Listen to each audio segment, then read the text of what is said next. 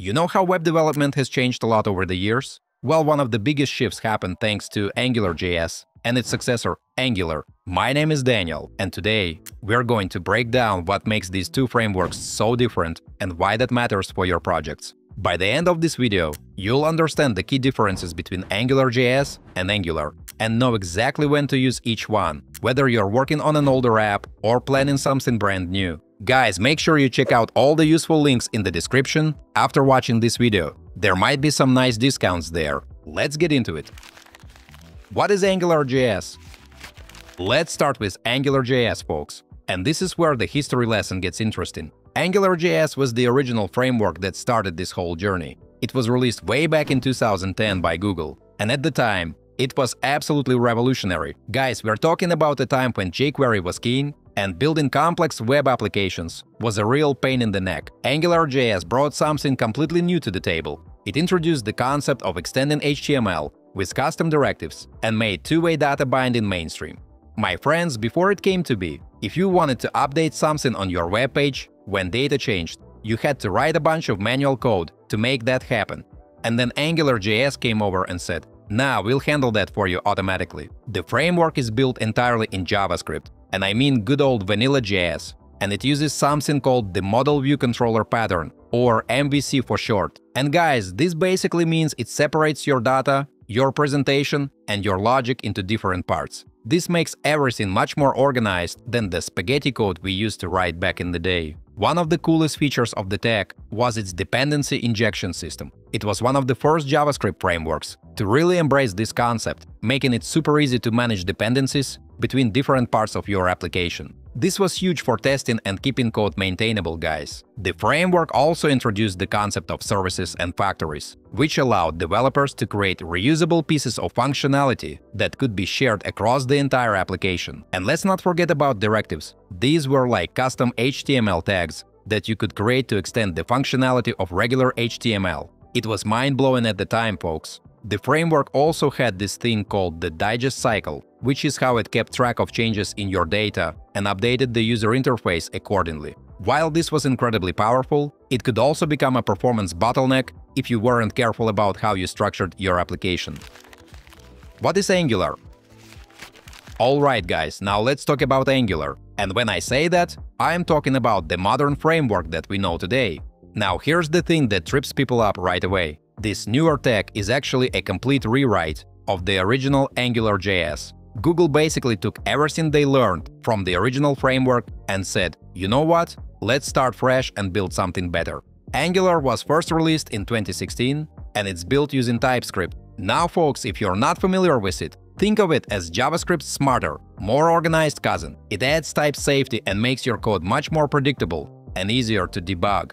The cool thing about Angular is that while it's written in TypeScript, you can still use regular JavaScript if you want, but most developers prefer the former because it just makes everything smoother. One of the biggest things that sets this framework apart, my friends, is its component-based architecture. Everything in it revolves around components. Think of them as little building blocks that you can reuse throughout your application.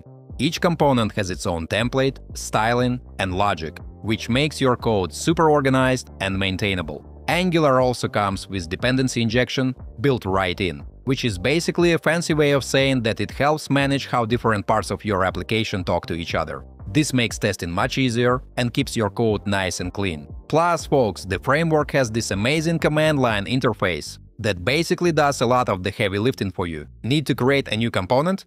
It's got you covered. Want to build your app for production? It handles that too. Another thing that developers love about Angular is its powerful data binding. Guys, you can bind data in multiple directions, from your component to your template, from your template back to your component, or both ways at the same time. This makes creating dynamic, interactive user interfaces much more straightforward than doing everything manually. Hey, real quick before we move on, I want to give a shout out to this video's sponsor, TypeScript. So my friends, we've talked a lot about AngularJS being out of support and how upgrading to Angular isn't always simple or quick. But what if you're just not ready to make that move yet? That's where TypeScript's endless lifecycle support comes in.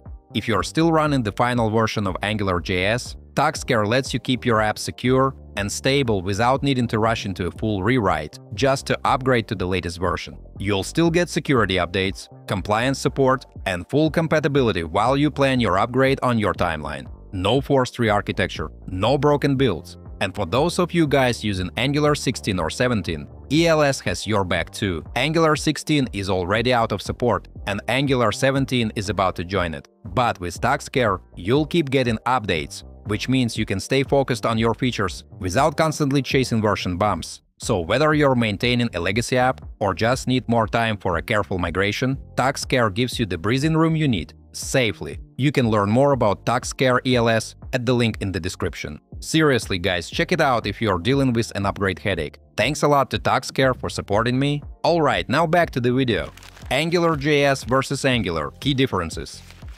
Alright my friends, this is where things get really interesting. And honestly, this is the meat and potatoes of what we're talking about today. The differences between these two frameworks are so significant that they are basically two completely different techs that just happen to share similar names. First off guys, let's talk about the language. AngularJS is written in JavaScript, while Angular is built with TypeScript. Now this might not seem like a huge deal, but it actually changes everything about how you write and structure your code. TypeScript brings static typing, better tooling support, and much better error catching during development. It's like having a really smart assistant that catches your mistakes before they become problems. The architecture is completely different too, folks. AngularJS uses the MVC pattern we talked about earlier, while Angular uses a component-based architecture. In AngularJS, you're thinking about controllers, views, and models. In Angular, everything is a component, and components can contain other components. It's a much more modular and reusable approach. Performance is another huge difference, my friends.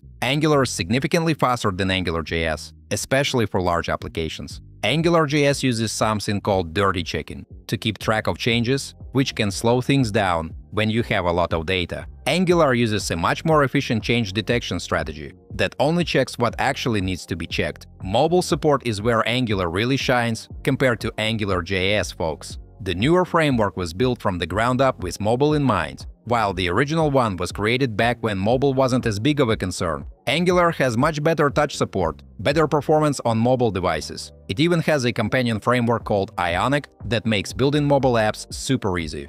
The tooling ecosystem is night and day different, guys. Angular comes with the CLI, which is an incredibly powerful command line tool that handles everything from project creation to deployment. The older tech doesn't have anything like this built in, so you end up having to piece together different tools from the community. Testing is also much better in Angular, folks. The framework was designed with testing in mind from the very beginning, and the CLI even sets up testing infrastructure for you automatically. The original tech can be tested, but it requires much more manual setup and configuration. Guys, before we move on, I try to make my content fun instead of boring, and in return, please like this video and subscribe to my channel if you enjoy the content I make.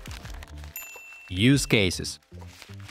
Now, folks, let's talk about when you'd actually use each of these frameworks, my friends, because this is probably the most practical question you're asking right now. The answer really depends on what you're building and what your specific situation looks like. Let's start with AngularJS, guys. Now, here's the thing. Google officially ended long-term support for the framework at the end of 2021, which means no more updates, no more security patches, nothing. So if you're starting a brand new project today, you probably shouldn't be choosing AngularJS. However, folks, if you're working on an existing application powered by this tech, you might need to maintain it or gradually migrate it to something more modern. In fact, it can still be a reasonable choice if you're working on a small, simple application that doesn't need to be super performant or handle a lot of complex interactions. Maybe you're building a basic website with some interactive elements, or perhaps you're prototyping something quickly. But even in these cases, folks, you'd probably be better off with a more modern solution. Angular, on the other hand, is fantastic for large, complex applications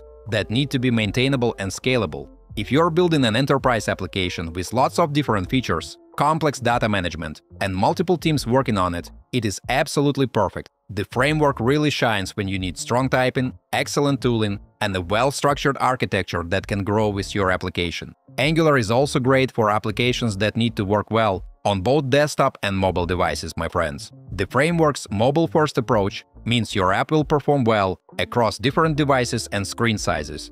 Plus, if you need to build a companion mobile app later, you can use Ionic to create native feeling mobile applications. If you're working in a corporate environment where stability and long-term support are crucial, this framework is definitely the way to go, guys. Google actively maintains it with regular updates, security patches, and new features. There's also a huge ecosystem of third-party libraries and tools that work seamlessly with the tech for teams that are already familiar with object-oriented programming concepts and enjoy working with strongly typed languages. It just feels very natural. Folks, the TypeScript foundation means that developers coming from backgrounds in Java, C# or other typed languages can pick up the framework relatively quickly. Final thoughts. Alright, so here are the final thoughts. If you're still working with AngularJS, just remember that it's an older framework that's no longer supported, so upgrading or migrating sooner rather than later is a smart move. But guys, if you're starting fresh or building something big and modern, Angular is definitely the better choice. Its TypeScript base, component structure, and solid tooling make development smoother and your app way more scalable. If you haven't tried Angular yet, I highly recommend giving it a shot, especially if you want to build apps that run great on both desktop and mobile. It really makes a difference once you get the hang of it. Now I want to hear from you. Which framework are you using currently? Have you faced any challenges with either? Drop your experiences and questions in the comments below, and let's chat. Feel free to check out the links in the description below. You might find some discounts there. As usual, don't forget to like this video and subscribe to my channel. Thanks for watching. Until next time.